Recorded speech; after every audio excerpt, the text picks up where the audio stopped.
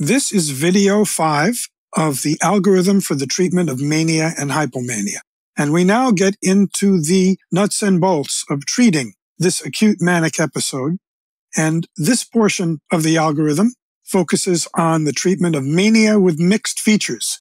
So we'll be reviewing nodes 2A, 2B, and 2C. So mixed mania. What is first-line psychopharmacology for mixed mania episode? It is a second-generation antipsychotic.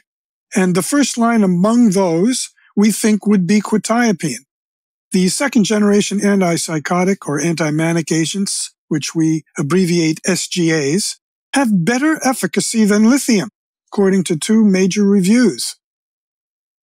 Quetiapine is preferred because, though it just has average efficacy in mania, it's unique among the SGAs in also being effective for treating and preventing bipolar depression.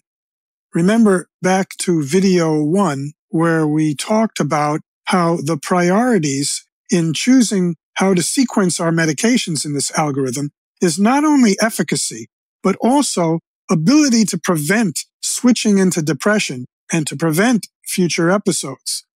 So here's why we are having a preference for quetiapine, because it has this unique ability to treat both mania and robust evidence of treating and preventing the depression, which is definitely something that you and the patients want. They want to have their mania remit and not plunge into a depression right afterwards. The one somewhat of a sticking point on this is that it's not actually FDA approved for mixed mania. Here have been 3 studies with quetiapine in mixed mania, cited on your reference sheet there, where it was found effective.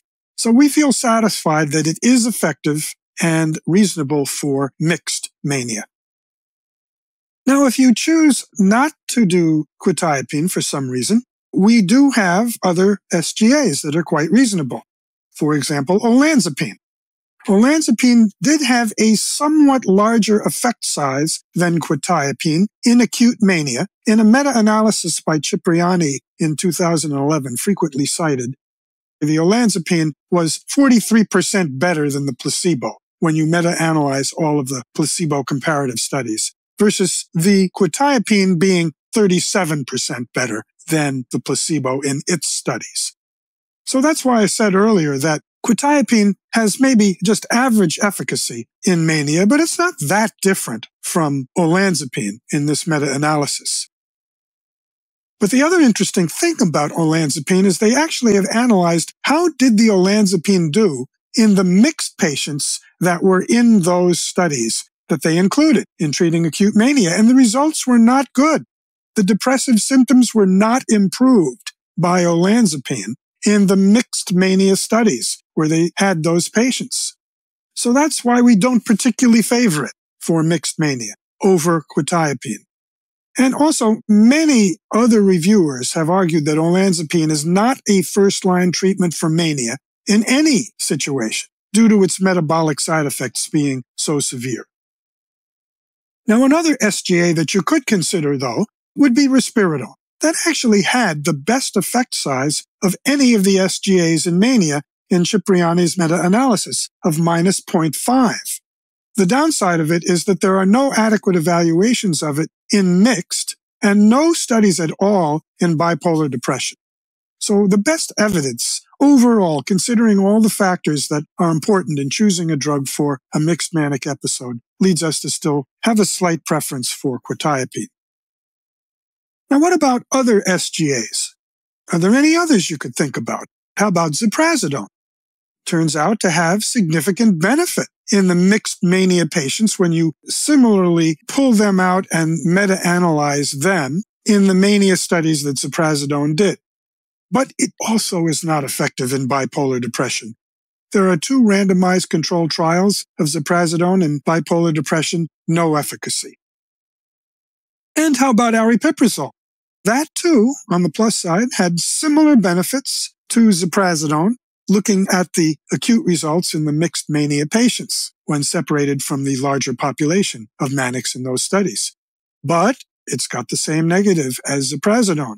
2 randomized controlled trials of aripiprazole in bipolar depression showing no efficacy.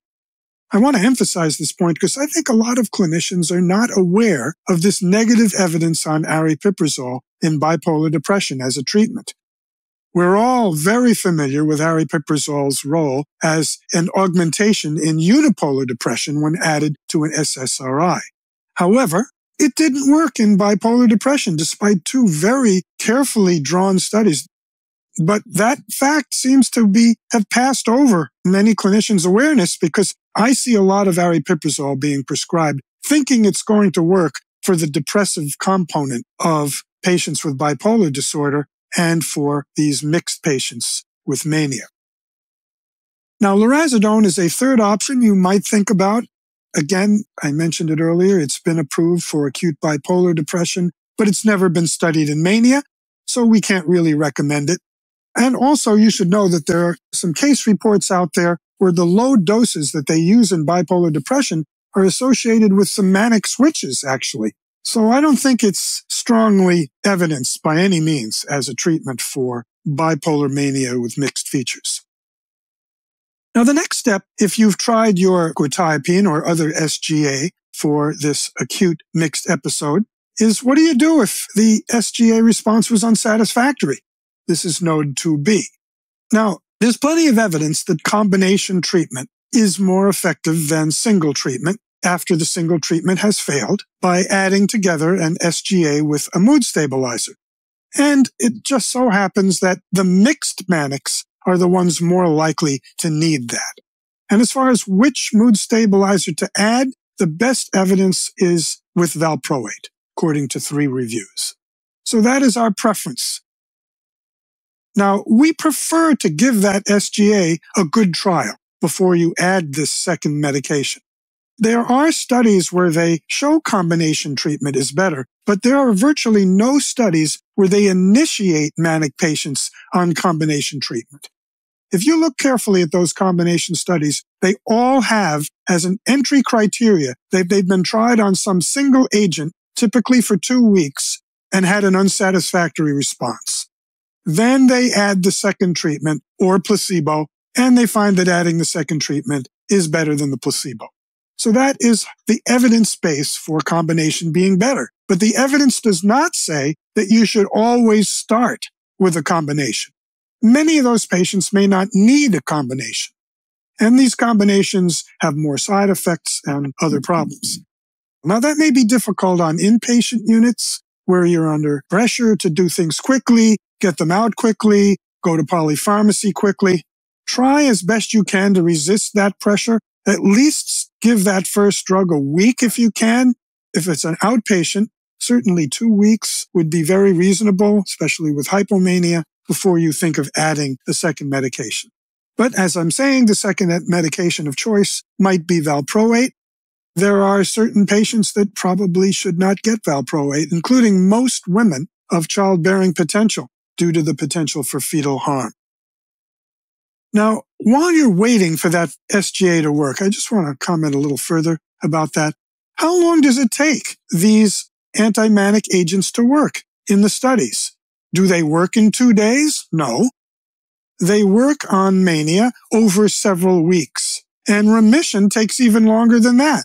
So improvement in the first few days of an inpatient stay is usually due not to the medication you started, that SGA, but more importantly, the thing that does produce improvement in a few days is the effects of the supportive milieu, the sedatives that are used in the early parts of the admission to calm patients down, tranquilizers, psychotherapeutic support, containment. So we do recommend using sedatives liberally, short term, when they first come in, rather than combining anti-manic agents. We recommend that, and certainly many other experts in the field, as cited here in their textbooks by Goodwin and the textbook by Janicek, 2 excellent resources. They recommend using benzos liberally and then being sure you don't send them out of the hospital on them if not necessary. Try to just use them for early behavioral help while you're waiting for the first medication, the main medication, to work on the mania. And that brings us to node 2C, which is what if the combination of the SGA and valproate does not work, still producing an unsatisfactory response? At this point, we would consider adding lithium as the third medication to consider. Now, results with lithium, as I said earlier, in mixed states are not as good as with SGAs or valproate. Lithium is a well-established antimanic agent in general, and so it certainly may be reasonable now to consider adding it. Another issue is that mixed patients have increased rates of suicidality due to those depressive symptoms that they have. Lithium is good for that, even if not effective for the mood episode itself. The anti-suicide effect may be independent of the anti-manic effect in some patients. So for all these reasons, we recommend lithium at this node 2C of the algorithm as the third medication. So to summarize the key points of video 5, the first choice for effectiveness, safety, and ability to prevent the depression that may be coming around the corner in mixed mania is an SGA, and quetiapine is preferred because of its superior evidence of being able to prevent that next depression. For acute sedation, we recommend adding a benzodiazepine short-term rather than a second anti-manic. But if you need to add a second one after a reasonable interval of time, a week minimum, 2 weeks would be better, then valproate is preferred. And if the second generation antipsychotic plus valproate is unsatisfactory, the next step would be to consider adding lithium.